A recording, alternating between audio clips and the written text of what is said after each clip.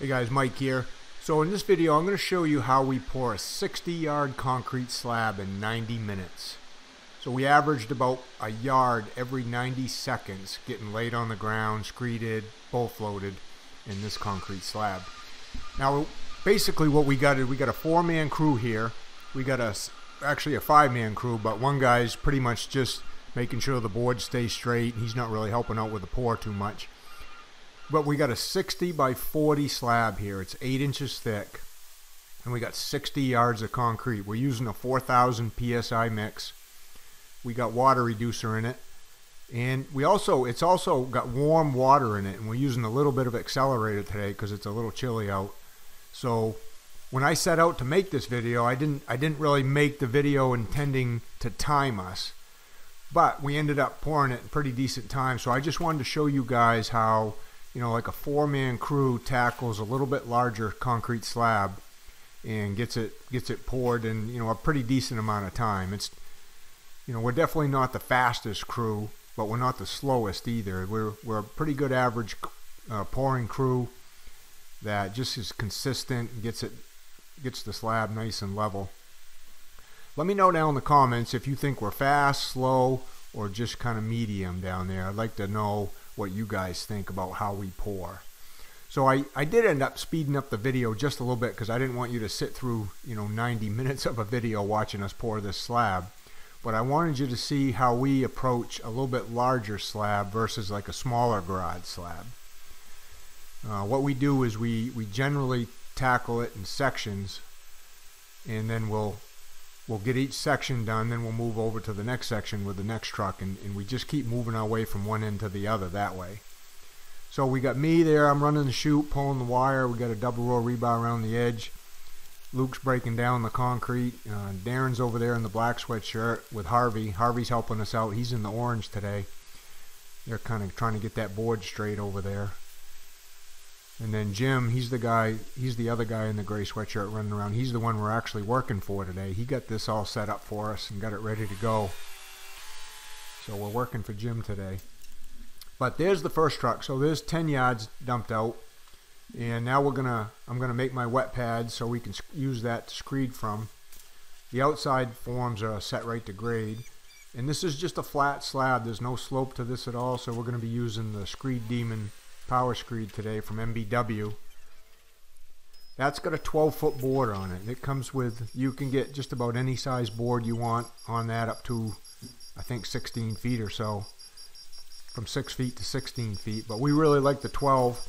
We always strike our pads with a 2x4 magnesium screed first. We just like striking our pads that way. That way we ensure everything's perfectly level, and then we'll come down it with the Screed Demon. So what's good about having an extra hand here today is, you know, a few of us can be over there screeding, and then another guy can actually start dumping out the next truck. So that's what helps speed up the pour a little bit here. And another thing that helps is when the drivers know the slump you want, and they get things all mixed up in advance, get their chutes on, so you don't have to wait for that. Yeah, you can see I'm getting that screeded over there using the Screed Demon, and then Harvey and Jim are and now Darren are kind of pouring out the second truck. So that's what helps speed things up. That's how you can dump out a 10-yard truck in, you know, in basically 10 or 15 minutes. Get him out of there, get the next one in, get it leveled, and then move on.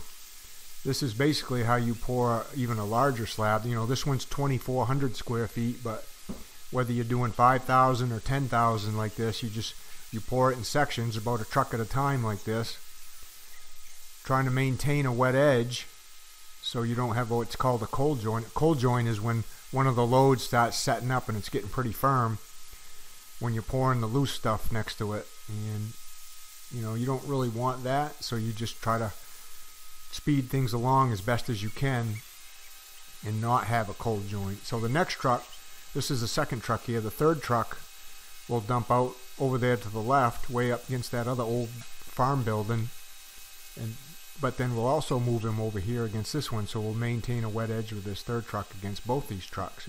And that also helps with the finishing process too, so it kind of helps make things nice and even when you finish the floor too. You got to take that into account. You can see I just got my wet pad made, and now we're going to strike those edges as soon as we get the boards all magged off. We'll get that second truck out of there and then move that third truck in. And that's how we continue the process. So, you know, we might be 20 minutes into the pour already. We got 2 trucks out. I'm going to get them leveled right off.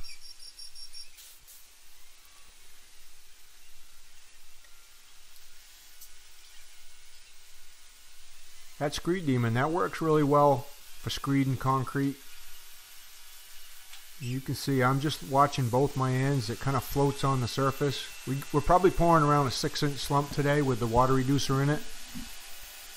And you know, Luke and Harvey right there, they're doing most of the work. They're just making sure the concrete's pretty level behind me. And then that screed demon will just level it right off, and that makes it really easy to bull float also.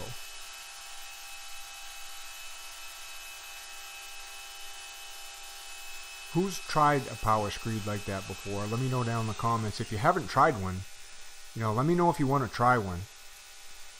Maybe there's a way we can figure something out where we can get a demo to you or something like that. But let me know down in the comments if you'd like to try one of those, if you've never tried one.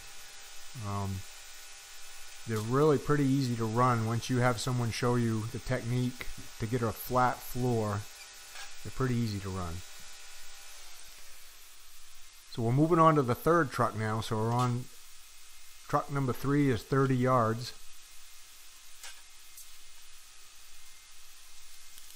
So we always have one guy breaking down behind the chute like that, and he's leveling it out by eye just as close as he can get it. You know, and these guys are pretty good. Obviously we do it every day. And then we'll usually have one guy magging the edges and one guy shooting a pad to make sure that we're not too high or too low.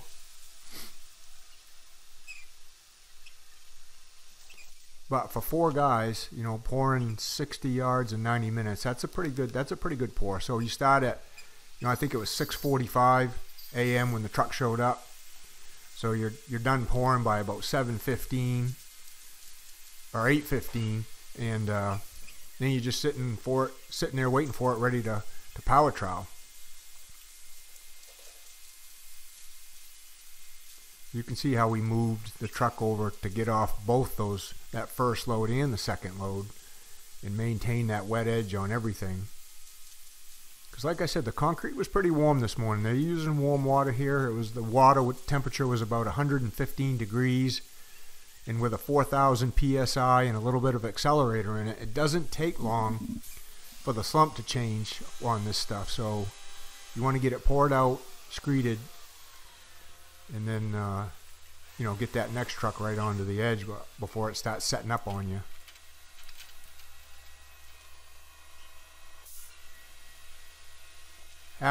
Being able to back the truck right into the slab too, taking one of the forms off, really helps speed things up on this too. If if we don't do that, then we either have to use a conveyor truck or a pump truck to do this. So on a slab like this, you can see where those concrete trucks have been backing in and out. They're not sinking at all. So the compaction on this is really, really good.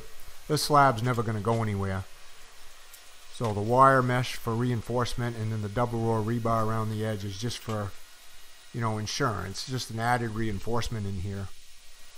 We're going to power trowel this nice and smooth. We're going to saw contraction joints in it. So this slab's never going to go anywhere. Eventually, what this guy's going to do is he's going to take that wall down to the barn and pour the rest of the slab in that barn, which is 80 by 60.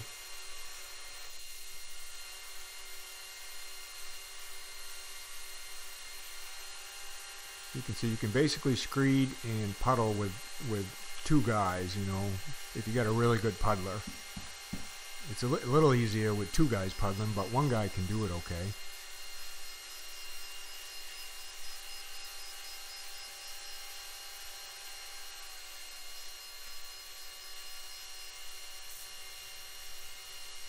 I got my Marshalltown bull float there with my Pro Tilt head on that bull float. That was from Superior, which is the company that sells the Mag Vibe. If you guys ever want to check them out, that Pro Tilt head on that bull float makes bull floating really, really easy.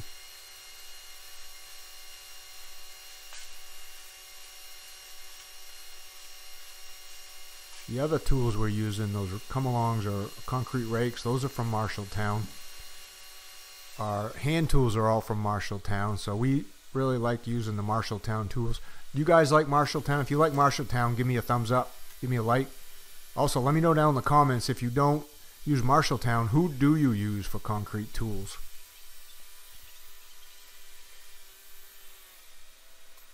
So we got 30 yards on the ground now, so half this thing's done. We're waiting for that fourth truck to back in. I got Luke backing him in. Got his chutes on, getting him mixed up. You know, if those guys just sit out there and they don't get their chutes on and they don't get mixing before you end up dumping the other truck, that just really slows things down. So it's good to have some concrete drivers that kind of understand the process when you're doing bigger slabs like this, especially when it only takes you a few minutes to empty a truck.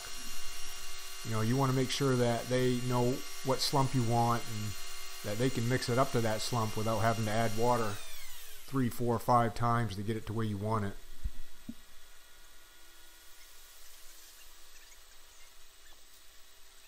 So we're kind of waiting for him now. You know, he didn't have the right slump at first, so he had to give it a drink, what we call give it a drink, and get it up to slump. We like to be as consistent as possible with the slump. It just makes things better rather than have one load a lot looser than the next load.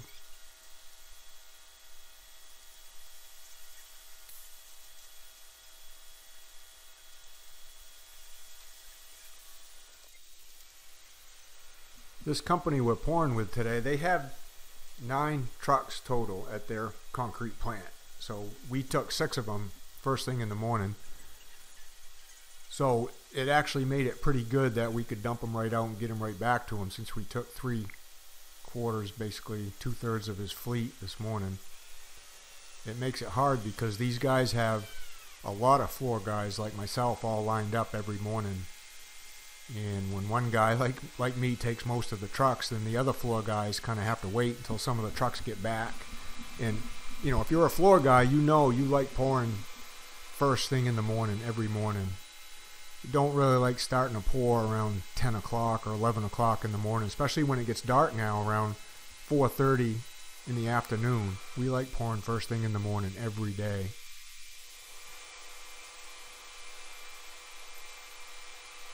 You can see I'm right there checking the grade, making sure the guys are getting it close.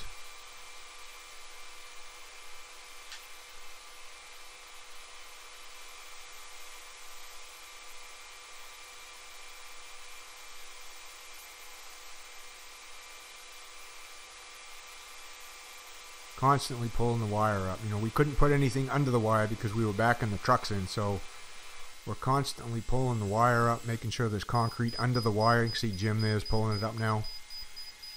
Even though we walk back on it, the wire doesn't go all the way back down to the dirt. There's always concrete that stays under the wire because of the aggregate in the concrete. So, and like I said, the compaction on this thing was pretty much 100% compaction, so this thing isn't going to go anywhere. It's 8 inches thick too. He's going to be driving farm machinery on this.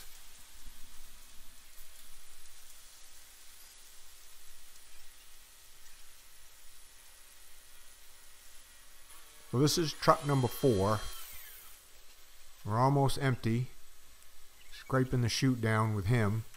Truck number 5 is out there mixing up. You can kind of see him in the background.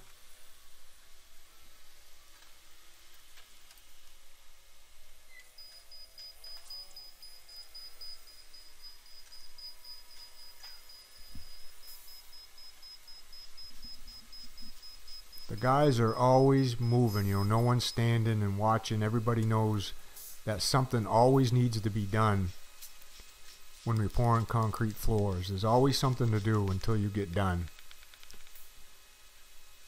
That's what makes it nice working with these guys. Everybody knows what they got to do, and that really helps speed things up when one guy like myself doesn't have to tell everybody what to do. Everybody just knows and can see in advance what needs to be done. That makes things a lot easier.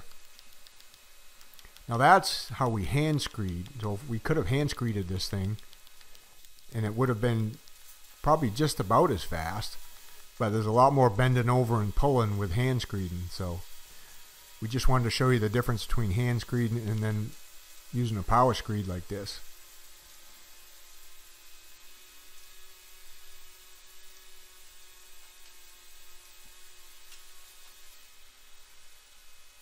You can see the difference in the surface too when you use the vibrating screed, how it leaves it a lot more, it brings a lot more paste up to the surface, which makes it a lot easier to bow float.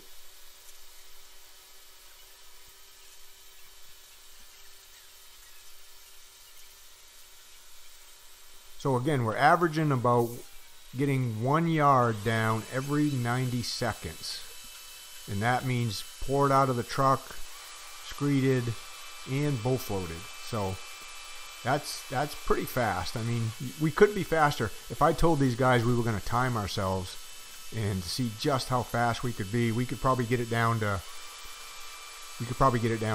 pouring 60 yards in 60 minutes. But that really wasn't what I set out to do here.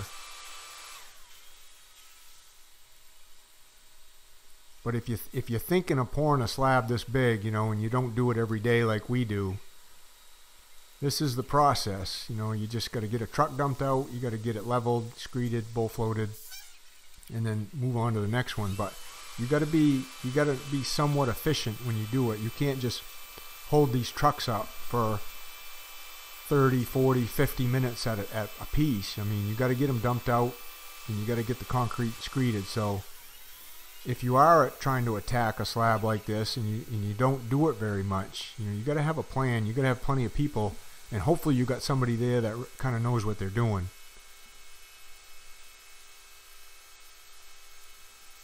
We know, you know, just how this concrete acts based on using it every single day, using the same company every day. We know how much time we have before it sets up, and that helps a lot too, you know, just knowing the characteristics of the mix and the differences between the 3500 mix, the 3000 mix, and the 4000. The 4000 is going to set up quicker on you than the 3000 is. So if you're using a 4000 mix, you just want to make sure that you got all your ducks in a row.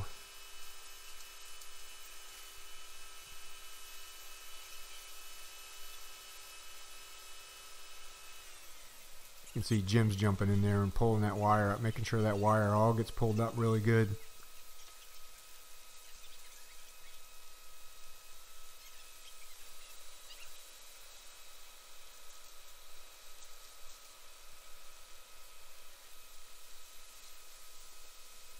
So this is going to be a big barn addition, but I mean, it could be a really nice garage slab too.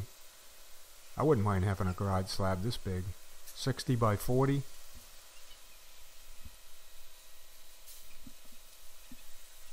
What size garage do you have? I think I got a 40 by 28 3-bay garage. I keep most of my tools and my trucks in. But that thing is full. This thing would at least allow us a lot more room around the edges.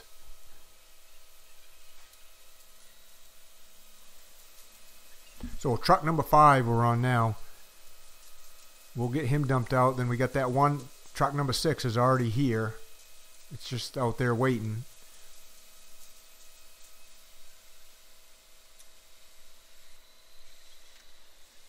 That's another good thing about pouring first thing in the morning. You don't usually have to wait for trucks. You know, they'll ship them right out if they know you're going to dump them right out. So there's no waiting, and you can just get right back. You get them right back to him. So again, we're getting truck number 5 here. We're pouring him all along the edge of that truck number 4, so we don't get a cold joint over there. This stuff was setting up pretty good on us. I mean, you could tell when we went back to screed that the previous truck was already setting up a little bit. Not enough for what I would call a stiff cold joint, but it was stiffening up a little bit.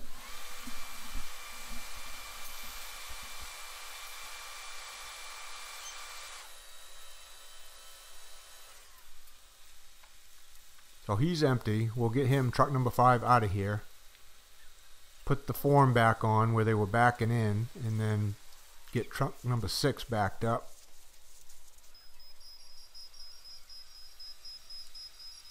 What do you think, if you pour concrete, what do you think you average per yard getting it dumped? Is it a yard a minute, a yard every 2 minutes, a yard every 3 minutes, or have you never really timed yourself or checked?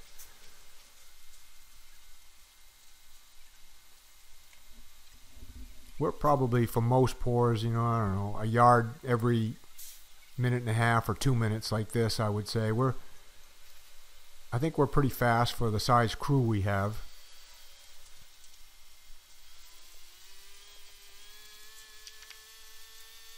You can see Harvey's getting that form. We're going to put that form back on. Check the grade on it. Make sure it's set right to grade. You can see how we strike those wet pads in the middle to go by. That makes screeding really easy for us. There's no pipes. There's no 2x4 on stakes we got to worry about. It's just we go by the wet pad, and that's what we're used to doing, and that's how we get our floors really flat.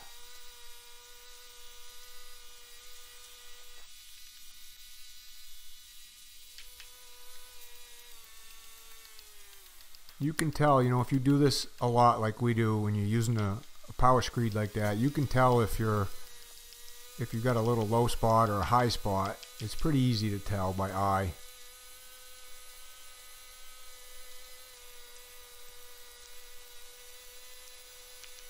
I just run that thing at about half throttle and just lightly pull back on it.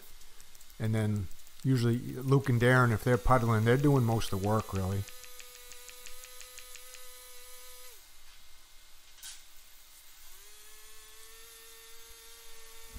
For those of you guys listening, you know, if you want to learn how to do concrete work like we do, I got a private training academy called the Concrete Underground, and I got a link for it down in the description. If you want to check that out, I got all kinds of different types of concrete training in there, from concrete slabs like this to stamp concrete to concrete repair, fixing cracks in concrete. There's just umpteen different power trowel and all kinds of different trainings in that private membership, and you can check that out. It's called the Concrete Underground, and I keep adding to it. I add a training each month, so there's something new coming in there all the time.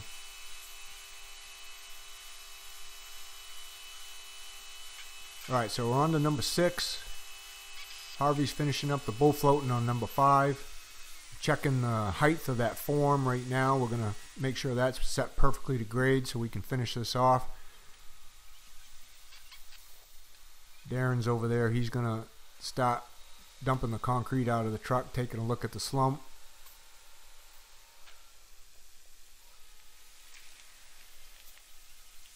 I'm going to say most times, you know, when we tell the driver we want, let's say, a 6 for a slump, rarely do they ever get it right the first time. Usually it's close, but we usually got to give it just a little bit more water to bring it to the slump we want, which is good. I'd rather have it a little too dry than have them get it too wet.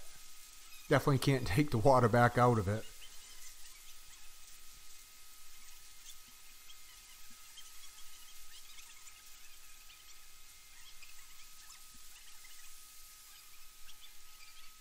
Another thing, on a slab like this, boy, you really want to make sure you order enough concrete. You don't want to run out. If we run out on a job like this, we're about an hour away from the concrete plant. You know, who knows? He probably doesn't have any trucks sitting there waiting. We would probably have to wait for this truck to go back and get whatever the balance was, and then come back with it. So it would be at least 2 hours before we finished up. So you always want to make sure you order enough concrete. I'd rather send back a yard than worry about figuring it so close that you run out.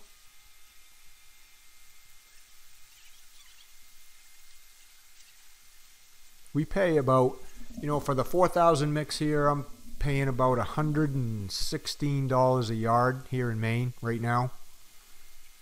And then they do end up charging for hot water. They have a big boiler at the concrete plant, and they heat up. They got this big, huge water tank. I don't know how many hundreds of gallons are in the water tank.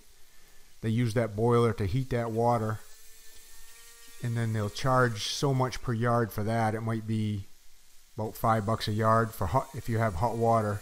And they'll run that hot water usually from November 15th here until like maybe the 1st of April of the following year. So we'll have hot water for quite a while. And then we'll also use accelerators, whether it's liquid calcium or non-calcium accelerators, or even flake calcium bags, which we like the best. So you got to pay extra for that too. So it's pouring in the cold weather and in the winter is always a little more expensive than in the summer.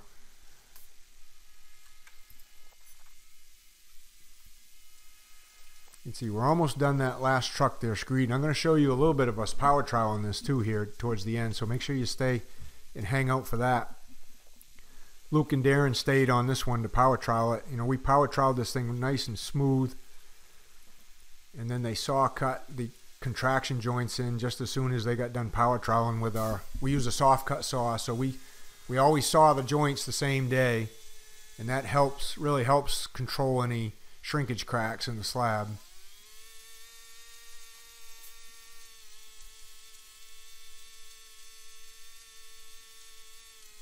I don't know if you notice on that concrete truck though, that's a big conveyor belt. That thing will reach 40 feet if you need it to. So if we couldn't have backed into this one, we could have used a conveyor like that. It's just a lot slower pouring with something like that. It would have took at least another hour to pour this with a conveyor truck versus backing him in like we did. But this is basically how you pour 60 yards in 90 minutes. You know, a yard every 90 seconds. 4-man crew with another man helping out a little bit, pulling wire. This is how it's done. And you know, if you pour one twice this size, it would have been the same type of process.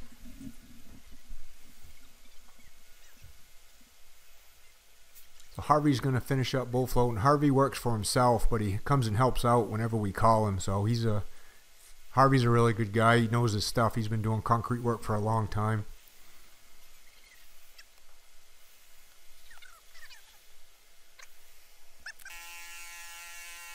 So that's basically how you pour 60 yards in 90 minutes right there. Basic, simple steps. Well, this is a little bit later. This is a couple hours later. The concrete set up pretty good, and Darren's out here. He's getting on it with the, you know, we got a Whiteman here, and I got an MBW power trowel too we'll be using. So he's floating. What we call the first pass is floating it. We put some float blades on over the top of the finish blades, and this is always the first pass is with the float blades like this. And I teach you all about this in the Concrete Underground, guys. So all about power troweling. If you want to learn how to power trowel a floor like we do and get it really, really nice, I've got some trainings in there that'll teach you how to do that. Got two guys on 2,400 square feet. I mean, these two guys, they're really experienced. Darren and Luke, they can finish something like this easy. Really, I mean, one of them could. If I just left one guy and we went and did something else, one of these guys could have finished this too pretty easy.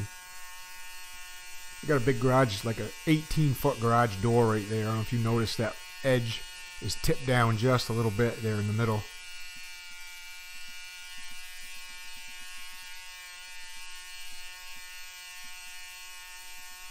Most all the slabs we do, whether it's a floor, inside a foundation, or a big slab like this, we always power trowel everything. And then we'll usually always power trowel it nice and smooth unless somebody tells us anything different. That's just a basic day for us. A big pour, power troweling it smooth. You can see Luke's troweling out that garage door opening right now. Then he'll re-edge that. And then when it sets up a little bit more, we usually take a really fine broom and we'll broom that tip down right there where the garage door is going to be. You can see he's got the broom now.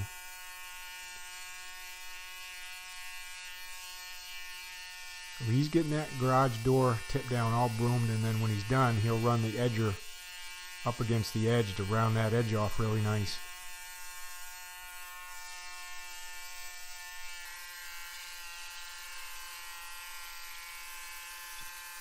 Luke's pretty fussy. He likes things coming out perfect. So this might be about an hour, maybe only 45 minutes after Darren started floating.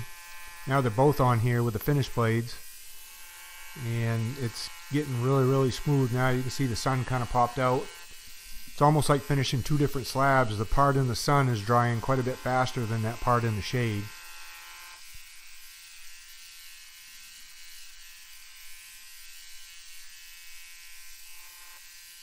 I'm going around and just kind of smoothing out their edges.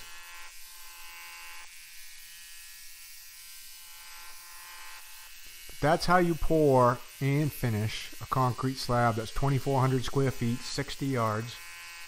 Get it all done in a day. But the pouring part, you know, being fast and accurate and level on the pouring part is a little bit of a learning process, you know, for those of you who don't do it a lot. Some of you guys I know in here, you do it a lot like me every day. So this is nothing for you guys. But a lot of you I know want to learn how to do this stuff. You even want to maybe start your own business, and I can help you with that in the Concrete Underground too. So, you know, check that link out below. But learning how to do this really takes someone helping you at first. You know, you don't want to jump right in and just start doing this without knowing what you're doing.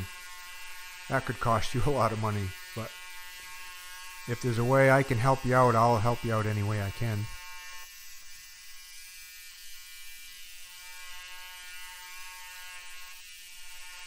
So that's the basics, guys. I mean, thanks for watching. Make sure you come back. Hit the subscribe button if you haven't subscribed yet.